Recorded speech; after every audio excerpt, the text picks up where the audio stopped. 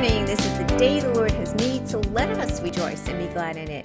I'm Pastor Marianne Kellenbach, pastor at Living Faith Church, which is located in the Community of Tradition in Port St. Lucie, Florida. And today is Wednesday, February the 10th. We are focusing on prayer this week. And yesterday, the devotion that I had written came from Mark's Gospel, the first chapter. We heard it on Sunday, verse 35. Early the next morning, while it was still dark, Jesus woke and left the house. He went to a lonely place where he prayed. We had heard on Sunday about how Simon's mother-in-law had a fever and Jesus had resurrected Simon's mother-in-law from her illness, and she went about to serve the Lord. And so right after all of the healings that took place after that, Jesus went to a quiet place where he needed to pray. Actually, he snuck out of the house early in the morning to go and pray. And your questions for yesterday was like, what would that have been like to have seen, to have observed Jesus praying? What position was Jesus taking? What was Jesus saying? How was he holding his hands? I mean, was it quiet? Was he standing? Was he kneeling? And it's just so fun to think about that. And then what are the ways and where are the places in which you pray? And how might it be different? And have you ever thought of sneaking out of the house early in the morning to go and pray? Well, today we're going to talk about times in which Jesus would pray. Jesus prayed all of the time. And it is most notably significant in Luke's gospel, how many times Jesus had gone off to a place to pray.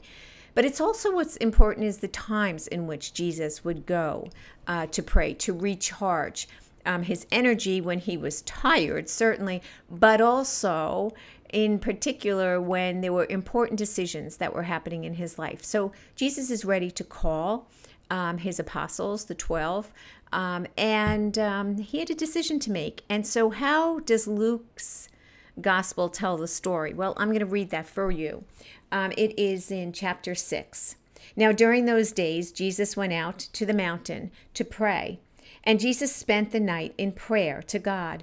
And when day came, he called his disciples and chose 12 of them, whom he also named apostles: Simon, whom he named Peter, and his brother Andrew, and James and John, and Philip and Bartholomew, and Matthew and Thomas, and James, son of Alphaeus, and Simon, who was called the Zealot, and Judas, son of James, and Judas Iscariot, who became a traitor. Notice what Jesus did. Jesus went away the entire evening, spent in prayer, seeking guidance, seeking wisdom. Holy Spirit in me, help me to communicate with Creator, God, in understanding who it is that our Creator God would have me call to be the 12 that will lead. There were many, many disciples that followed Jesus wherever Jesus went, but there were 12 in which he spent much of his time. He would take them away. He would share things with them. And so this is an important decision. Who should those 12 be? Now, sometimes we can think that maybe God misguided Jesus, our Redeemer, in calling Judas Iscariot. But Judas Iscariot had a very important role. Sometimes I think Judas can be misunderstood in the role that he played in the Passion, and we'll certainly talk about that at Lent.